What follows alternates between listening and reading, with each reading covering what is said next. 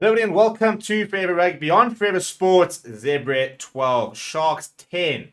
What a result.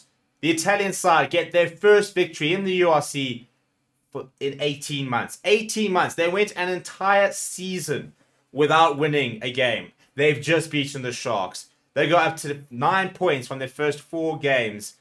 The Sharks get their first points on the board, but they will continue to be at the bottom of the table. They are now 4 games, 4 losses, and in a bit of a turmoil, to be perfectly honest. But I'll tell you what, Zebre deserved that win. Sharks' discipline was absolutely dreadful. A red card right at the end, which was sort of, I think, maybe summed up the day. And a Zebre side, a Zebre pack, which really pitched up. And that, for me, is what's so impressive. Is you don't often see an Italian side being able to sort of rival a South African side from a physicality point of view. But Sharks got out-scrummed the entire game.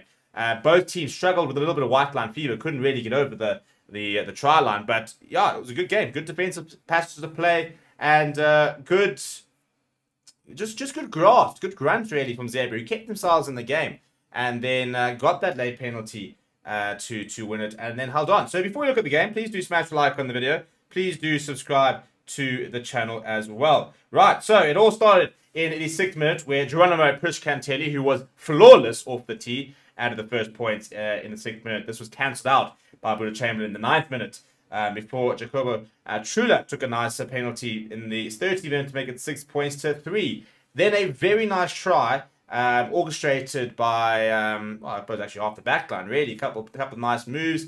And Cameron Wright eventually going over Buddha Chamberlain, adding the extras, 10 points to 6. And that you kind of felt was going to be a changing point, really, because the Sharks were under a lot of pressure early on, withstood it, got to the other end, scored a nice try. You kind of felt, well, that could be a moment where they sort of click into gear, really. But Zebre did very well to just sort of hang in there. And hang in there they did. Apelafasi got a yellow card in the 59th minute. Do feel sorry for him. You know, it was head-on-head collision, so by the letter of the law, it is at least a yellow card. But, I mean, he was very low, and Garcia, who we made contact with, was very low. So you do feel fussy. You know, you kind of sit there thinking, well, what else can he do? But, yeah, letter of the law, head-on-head contact. That was then 6 points to 9.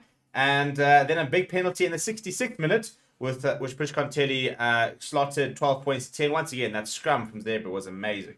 And then right at the end, Hiron Andrews with a red card, and Zebre held on. Let's look at the stats, shall we? Sharks with 56% possession, territory pretty much 50-50. 1 try, 1 conversion, so the 4 penalties winning it for Zebre. Sharks beat more defenders, ran more meters, had more clean breaks, had double the game line carries, far more passes. Zebre had more offloads. Turnovers won with 6 a piece. Not actually that much kicking from hand. Phenomenal kicking from hand, though, from Zebre. I thought they contested in the air very, very well. If we look at the defense, 89% from both teams. Sharks asked to make 157, making 139 of them. Sharks asked to make 120, making 107 of them, whilst Zebre were asked to make 157, made 139. Line success, Zebre lost 1. Sharks didn't lose a single one. Scrum success, Zebre says 73%, but I mean, they won a lot of scrum penalties off it. So, but discipline. Sharks seeing 14 penalties to Zebra's 3.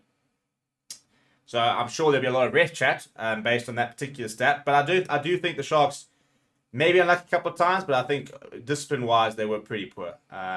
You know, a couple of side penalties. That clearance from clear out from Hiron Andrews was terrible, and the scrum they were getting hammered.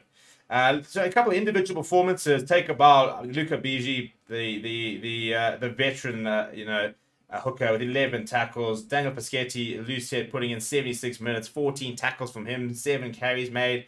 I thought that Leonard Krivov, the big lock, made a lot of carries, 15 tackles from him. Bianchi made 14 tackles. The captain, Giovanni Licata, he made 17 tackles. Enrico Lukin carried very well.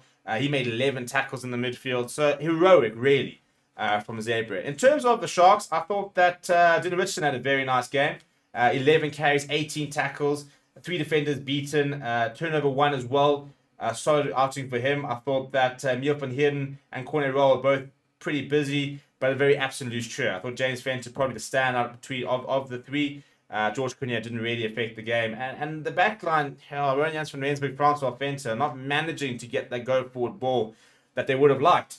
So a huge result, a shock really, but it shows you the Sharks are not really where they're at. But I think it also shows the improvement that Zebre have made. And we need to be perfectly honest that they have made an improvement and that needs to be acknowledged. What do you think of the game? Let me know down in the comments below. Please do smash the like on the video. Please do subscribe to the channel as well. Thank you very much for watching. My name is Steve. I'll chat to you soon.